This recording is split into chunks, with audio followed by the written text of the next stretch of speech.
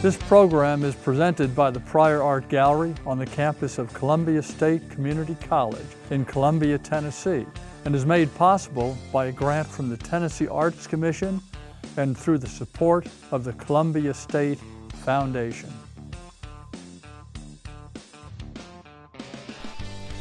Hello, from my studio in Franklin, Tennessee. This is Rusty Somerville, curator of the Pryor Gallery at Columbia State Community College.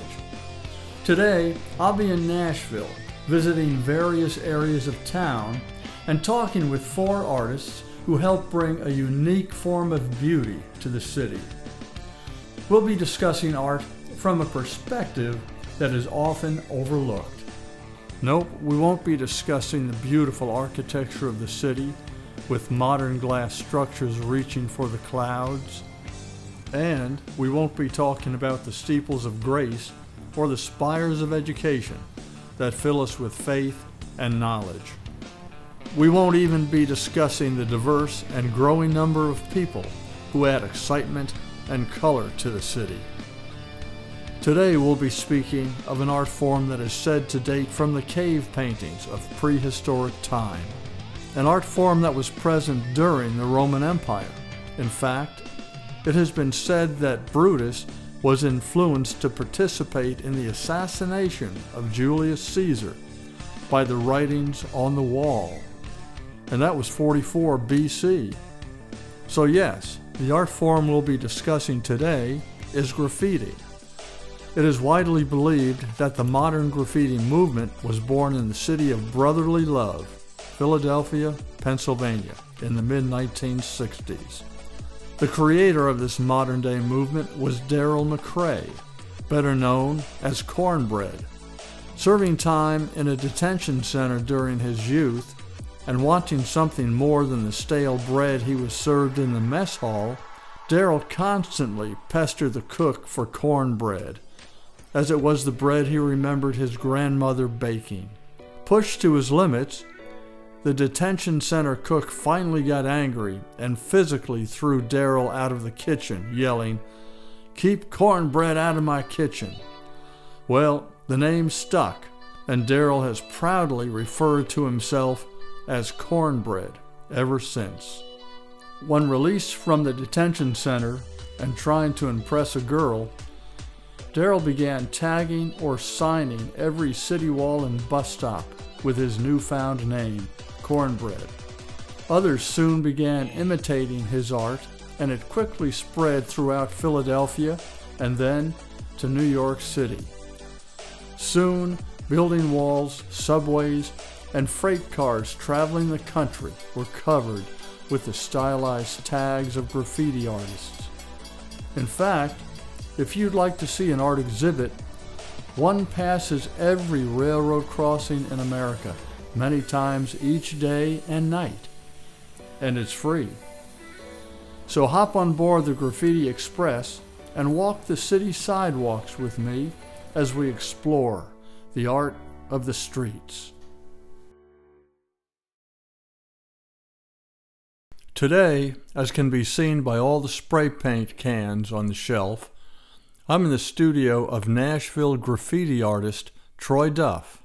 It's good to see you, Troy. How you doing? My name is Troy Duff. I'm a Nashville native, Nashville-based graffiti artist. Born and raised in Nashville, and also lived in Los Angeles for about 15 years. But was introduced to graffiti art in high school by a good friend of mine, and I've been just entertained playing around with this art form since probably the late 80s.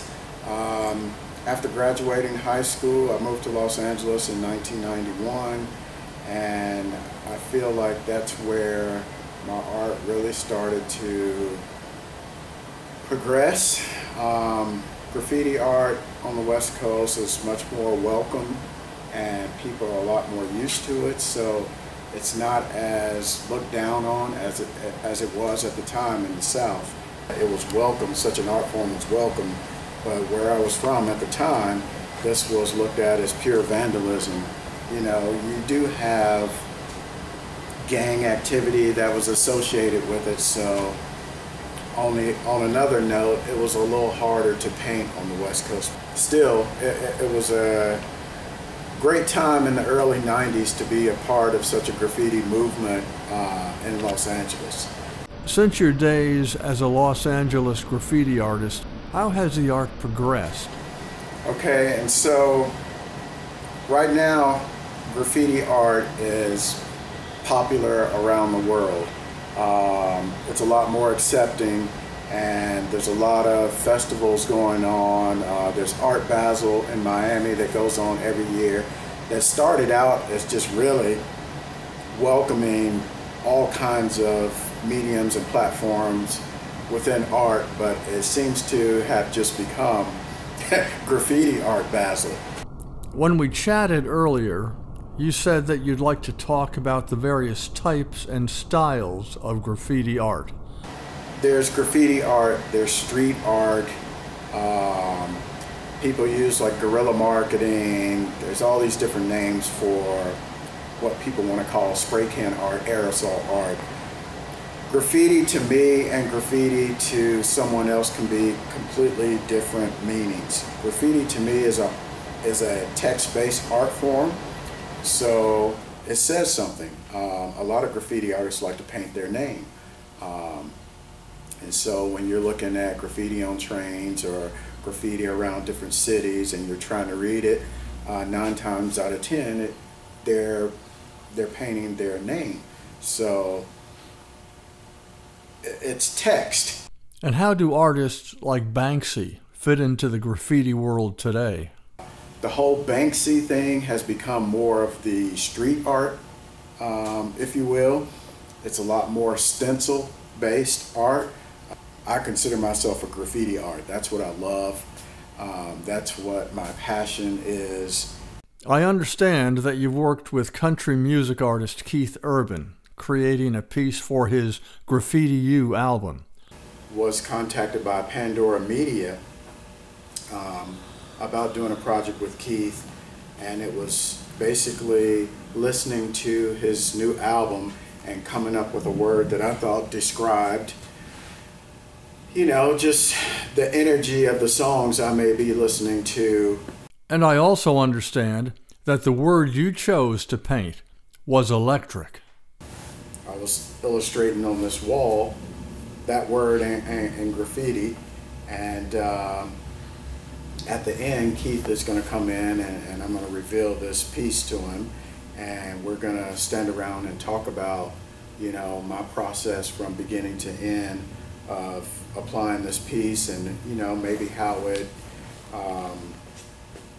coordinates with how he writes a song on up until he records it.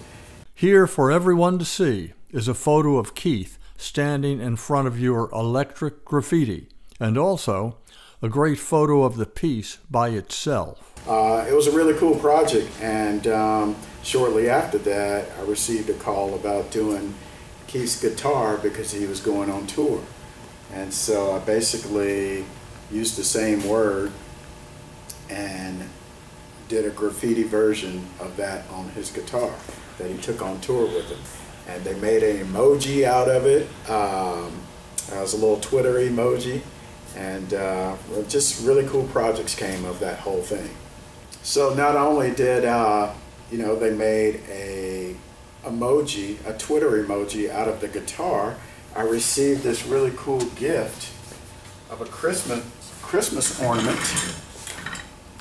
and it's a graffiti version of the guitar, an ornament for the tree. Right? So how cool is that? Now, before we wrap up, let's talk about the legality of graffiti. Legality of graffiti art, it's illegal. You know, every graffiti artist starts out by tagging his or her name. So graffiti artists are called writers. So they're writing their name, they're tagging their name. all over the city. You know, growing up in Nashville, we didn't have legal places to do graffiti. But when I moved to Los Angeles, there are places, legal places. Venice Beach, for one, the courtyards of Venice Beach. Atlanta has legal walls. A lot of places have legal walls. You say graffiti art, and it's very taboo because it has a negative connotation to it because people associate it with vandalism. But now it's welcomed a lot because people can appreciate that at the end of the day, it's still art. It's done with spray paint, but it's still art. I sure have enjoyed talking with you, Troy. But before we finish, why don't you tell us how folks can contact you? And as you do, I'll show several pieces of your wonderful graffiti that can be found around Nashville. One last thing, if you have not been down to the new National Museum of African American Music that's down at 5th and Broadway in downtown Nashville, I was commissioned to do 5 pieces for the Hip Hop Gallery that are permanent. So please go check that out, really cool stuff. My contact information, my website is troyduffart.com. My Instagram is @Duffomatic. If you need to contact me for commissions, my email is troy@troyduffart.com. That's how you find me. I got tons of soul on my true collectible. Famous, so famous, #1 desirable. I do what I want when I want and how I want it. Leave you with the one in the air. That's how I roll. I got tons of soul on my true collectible. Famous, so famous, #1 desirable. Today we find ourselves walking the tracks, crossing the Cumberland River Bridge into East Nashville. Here we'll meet a street artist who began painting graffiti in high school, but has progressed into a more representational art, now painting large-scale figurative pieces. Why don't I let him introduce himself and tell us about his life as a street or mural artist. My name's Eric. I go by Moby. That's my alias, if you will. Been painting pretty much my whole life. Started taking it seriously in high school in about the 10th grade, 2005.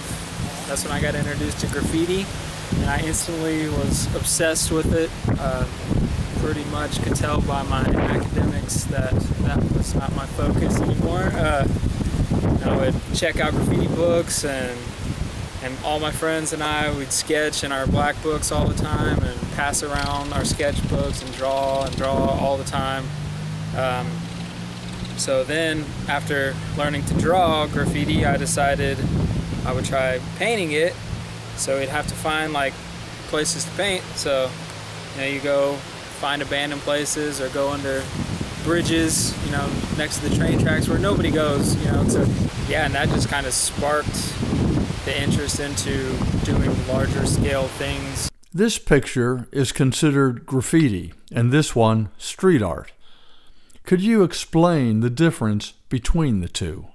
To me, graffiti is letters, when you paint your name in places. Street art is more, you see characters or faces or things like that, but it all stemmed from graffiti. Could you tell us how you grew into painting murals from your graffiti beginnings? I started trying to do like characters and portraits and things like that. Then around 2013, I think, a friend of mine reached out that I had gone to high school with, and his brother opened a gym, and he wanted me to come and paint in his gym, doing some Avengers characters. So that was like one of my first commissions to do a mural. And after that, it just kind of progressed. Word of mouth just started, you just build your portfolio. And when I wasn't painting graffiti, I was painting murals, and then so I would just paint for a job, paint for a hobby, and just produce a ton of work in a small amount of time. So how do you define your work? So I do different types of work. Graffiti is when I paint letters, paint my name in graffiti style. I also do street art, if I'm painting people or characters. And then murals I would say, are commissioned pieces or permission pieces. Street art and graffiti are without permission. As you stated earlier, graffiti is illegal. As such, and you don't have to answer this question, but have you ever been arrested for tagging a wall or a sign? When I was 18, I got arrested for graffiti. I was with a girl who's not my wife, actually, so I guess it did impress her, but, so I was catching a tag, as we call it, on a stop sign, and she was like, a car's coming. So I don't care. It's just, I'm just writing my name on a stop sign, nobody cares. It was a cop, so they hop out, put me in handcuffs, call their sergeant. There's about 4 cops around. They don't know what to do with me. Sergeant says, book them. So, they throw me in the cop car, take all my spray paint, my markers, take me to jail in Williamson County. And then, so I get one phone call, and I couldn't remember my girlfriend's phone number, so I had to call my dad, who, I'm 18 at the time, so he was not very happy, and he refused to come and pick me up that night. So I had to get booked and sleep in jail. So he decided to come the next morning. He waited it out. It was about 1, 2 o'clock in the afternoon before he came and bailed me out. And I ended up getting community service, paying some fines, paying a lawyer, $800. Very costly just for writing on a stop sign, which can be replaced for $100. So be careful. A word to the wise. In the murals you paint, do you express political or social thought as many others do? I typically do not address social ideas. I don't get too political. I don't want to ride the fence, but it's just, when I'm passionate about something, I'll do art for that, but it's usually not political or social. One of your notable murals in downtown Nashville was done for the Tennessee Titans, entitled Tennessee Tough. Could you tell us about your work on that mural? In 2020, I was commissioned by the Titans to create this 3,000 square foot mural titled Tennessee Tough. And they had just hired a new art director, Surf Melendez from Miami, and he was very passionate, and he is very passionate about art and the artists keeping true to their style. Because originally I had done a bunch of designs that were a lot more graphic and illustrative. They didn't want it to look too much like a billboard. He wanted me to really tap into myself and who I was as an artist. And how long did it take to complete? Yeah, it took, I think I spent about 21 days. During that time, my son was in the hospital, and it was during COVID, so my wife and I, we couldn't both be at the hospital with him at the same time, so we were taking shifts, so I was kind of bouncing back and forth between working on that and being in the hospital, so it kind of drug out a little longer. But yeah, it was about 21 days. And how do you transfer your design to a large-scale wall of this size? There's several different ways to transfer an image when doing them large scale. One of the easier ones is a projector. Projector works good, when it's a certain size, when it's dark. You have so many factors you have to rely on to project. So sometimes I'll use that method. For the Titans method, I use what we call a doodle grid or a squiggle grid. So this is kind of a newer method that muralist street artists have come up with, where you make a bunch of random marks on the wall. Then you step back, you take a picture of the whole wall, you take your design in an app, and you overlay it, you turn the opacity down, and then you can see your random markings on the wall through your design. So you can see both of them, and you have these unique points of reference to sketch out your design utilizing that grid that's behind it. That's what I did for that. Tell us about your mural on 12th Avenue South. In 12 South, I was commissioned by Revive, which is a water conservation project in Nashville. So they're trying to protect our waterways, because with all of the development and things like that, the water's it's not sustainable. So with that mural, I kind of wanted to show how deforestation is affecting like wildlife and also the waterways. So kind of in that mural, the trees are being chopped down or replaced with cranes in the distance the closer you get to the city. Before we wrap this up, Moby, I want to say thanks for visiting with us. But first, why don't you tell folks how they can get in touch with you? Thanks for talking with me. If you want to get in touch with me, you can reach me at my website, www.mobywashere.com. Follow me on Instagram at Moby, MOBE1ONER. And as we move to our next Nashville graffiti artist, enjoy a few more of Moby's murals.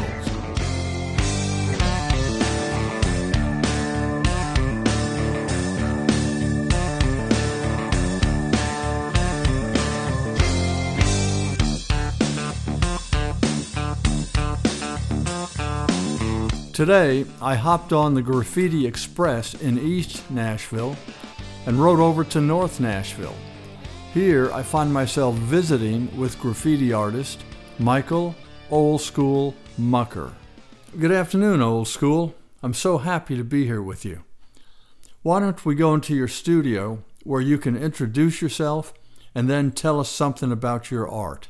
Okay, Old School, tell us about yourself. Good afternoon, everybody. My name is Michael Mucker. I'm also known as Old School, graffiti artist, mural artist, now doing tattoos. I realized my interest in art when I was maybe around 7 years old. There was a situation where I was sitting next to my grandfather, and there was a reflection in the lenses of his glasses that really caught my eye. And so I sat next to him and I tried to draw it. I don't remember exactly what it was, but it was something that sparked my interest. Around the mid-'80s, I got into doing graffiti art. Graffiti art was just one of those fun and liberating things that I was able to do on larger scales because what I papered was just too small. And then that led into airbrushing, which led into a various amount of different things. Could you tell us about your idea behind the mural on this building and how the idea came about? One of the fun things that I guess, working with Alicia, who is a really good friend of mine, one of the fun things once we moved into our present tattoo location space is we wanted to do a mural on the side of the building. I think another cool thing about working with her is that our work isn't necessarily similar, but it balances off of each other. So when she drew her piece, I initially came up with this. So this was my initial drawing for the design for the wall outside. Now, as much as I wanted to do this entire piece, there was no way possible scale-wise that I would be able to do all this and make him look as balanced as her side was. So we cut him at the waist. And where did the idea for the mural come from? The person that I based my subject off of was Mansa Musa. Mansa Musa was king of Mali in the, I think this would be the 12 or 1300s. But he had so much wealth, he would still today be the richest man in the world. In your murals, Old School, are there political or social statements? That's a really good, a lot of times I have to say that anytime an artist is doing anything in the public, he is making a statement, whether it's a political statement, whether it's a social statement, or he's making some sort of statement. Because as an artist, all you want to do is express the times that you're living in a visual context where people can actually have a conversation about it. And a lot of times, some people are just afraid of that conversation. And what are your thoughts on the legality of street art? We were just having a conversation about the amount of murals in the Nashville area, or the amount of graffiti in the Nashville area. There's what I like to break down as two different types of work that people see a lot of. A lot of people see a lot of permission work, and then those that really do a lot of digging see a lot of the street art. You know, now the big difference between the two, the permission piece, of course, the artist took time and drew it out, and then went to the building owner or went to whoever was occupying the building and asked if they were able to put this artwork on the building, which is not always frowned upon, or it's not always a given. You know, and then you have those guys who immediately just for the feeling of it all, they just go out and do stuff. The big difference in that is I don't get in trouble for the permission wall, but I get in all kind of trouble for the stuff on the street, which is the more liberating stuff, which is the stuff that is done based off of the gut from a lot of artists, just because of frustration. Thanks for your openness, Old School. Now, I have a photo of you standing in front of a community-based project you were involved with. Could you tell us a little about this project? In 2010, I was working with a guy named Mike Cavanaugh. Mike Cavanaugh had an organization called PASTEL, which, if I'm not mistaken, PASTEL stood for Promoting Artistic Solutions Through Logic. I think that was the acronym for PASTEL. He was an art therapist and he was working out of one of the alternative schools, and it invited me out to come and work with some of the students at the school. We hit it off. You know, it was kind of weird because, you know, I never thought of having a conversation about art with an art therapist. The project was in 2010, and it was a neighborhood that had these 3 flood walls that had a lot of just bad graffiti on it. They didn't like it. So our job was to beautify this corner for these kids to stand on the corner in the morning or to get off of the bus and have something nice to look at. Our idea was based off of Dr. Seuss. I forgot which, well, it wasn't one book. I think it was a combination of 4 different books that we based this off of. And I think the coolest thing along with this project was the community involvement. It was really, really cool. The mayor came out, you know, gave a speech about, you know, community involvement, you know, the artists coming into the neighborhood and helping to beautify the neighborhood for the kids. It was great. That sounded like a great project. Well, I'm about to run out of time. So let's wrap this up with you telling folks how they can contact you. All right, for all of those out there that's wanting to reach out to me, get in contact with me about any art projects, commission work, tattoos, anything like that, you can reach me through the tattoo shop. That'd be onedropinc.com. You can also reach me through my Instagram accounts. That would be worksofmike_Inc. for tattooing, and worksofmike_art for my personal art. But yes, as you can tell, I love to joke, I love to laugh, I love to have fun, I love to create.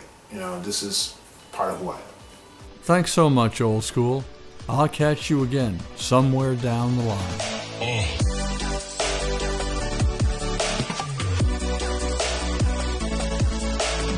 I'm on the Graffiti Express again, headed back to Shelby Park in East Nashville. Chris Zidek is known for his large-scale geometric pattern mural designs. Good morning, Chris. Why don't you start by telling us a bit about your particular path as an artist? I don't really consider myself to be street art or graffiti. I tried to do graffiti for a couple years in my early 20s and I wasn't very good at it. So I went more the direction of legal public murals. So I would consider myself more a muralist than any of that. Street art usually branched off from graffiti as people who pasted posters and painted characters and put up stickers. Graffiti is more just like the straight up lettering and hitting trains and freights and buildings and stuff. And I got a lot of friends that are in that scene and they're very, very serious about that scene, and that's not me. I don't claim the graffiti because that's a whole different world out there doing that. I'm a muralist, fine artist.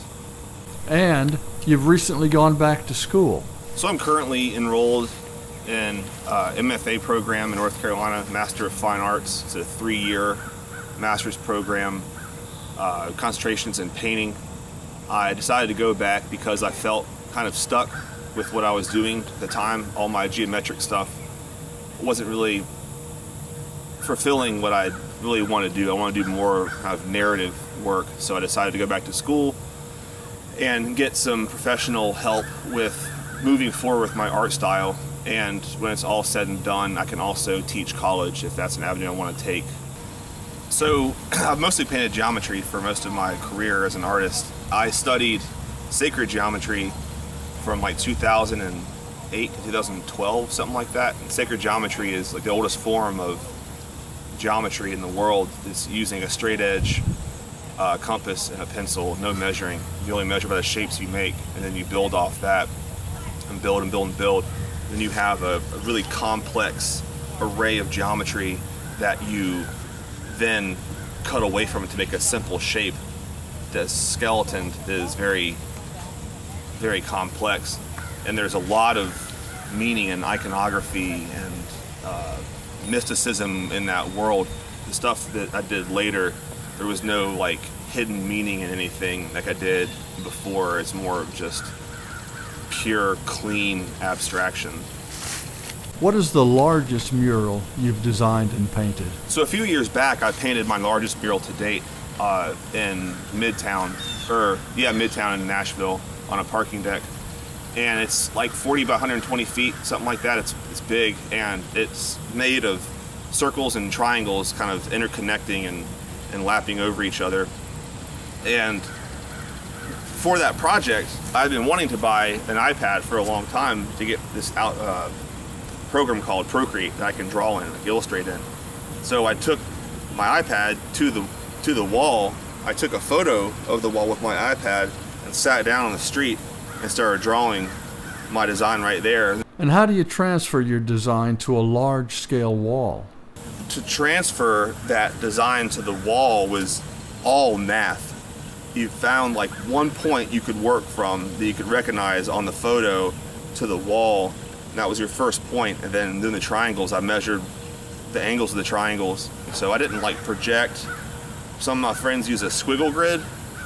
Well, they'll squiggle designs all over it, and they'll take a photo of that, and they'll take the transparency or opacity down on their piece, and then they can have points of reference. So it's like a regular grid, but more specific with all the little designs on it.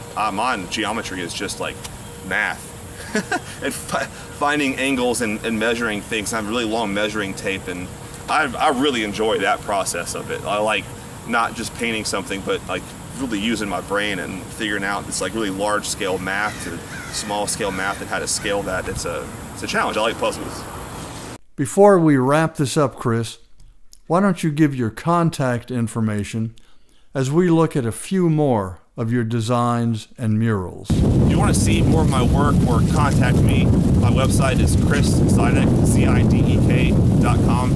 On Instagram, it's Sidekahedron. That's a mouthful. It's what I write on my murals. It's CIDEKAHEDRON. Thanks so much, Chris, for sharing your ideas and geometric mural designs. As we close, and as the music plays, I'll show a few more of your geometric murals.